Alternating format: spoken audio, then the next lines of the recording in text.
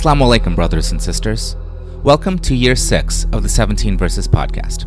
I'm your host, Maher Haq. In this podcast, we take a small selection from the Quran every day and recite it to you in plain English, so you can get a small slice of God's Word while you go about your day. By averaging 17 verses per day, we're able to break the Quran down into manageable pieces and finish it in 1 year. If you enjoy the podcast, please help spread the word.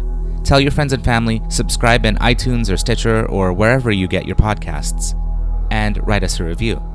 Show notes and a text episode can be found at 17verses.com. That's the numbers 17verses.com.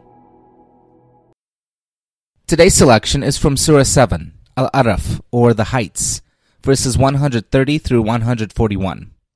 These verses talk of the scourge of God against the Pharaoh of Egypt and his chiefs, and their final destruction.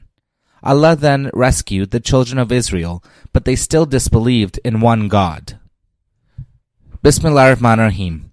In the name of Allah, most gracious, most merciful.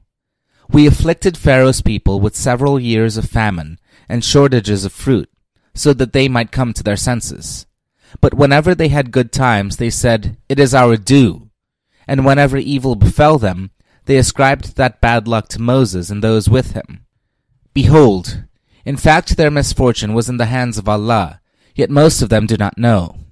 They said to Moses, "No matter what sign you may bring us to put your magic spell, we are not going to believe you." So we plagued them with storms, locusts, lice, frogs, and blood. Clear-cut signs, yet they persisted in their arrogance, for they were a criminal nation.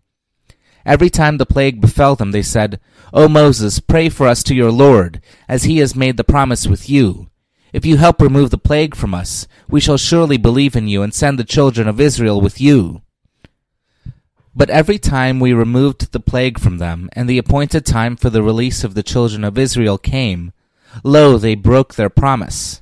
Therefore we inflicted retribution on them and drowned them in the sea, for they denied our signs and became heedless of them. Thus we made that nation which was oppressed, the inheritors of the eastern and western lands which we had blessed. That's how the fair promise of your Lord was fulfilled for the children of Israel, because they had endured with patience. And we leveled to the ground the great works and fine buildings which Pharaoh and his nation had erected with such pride.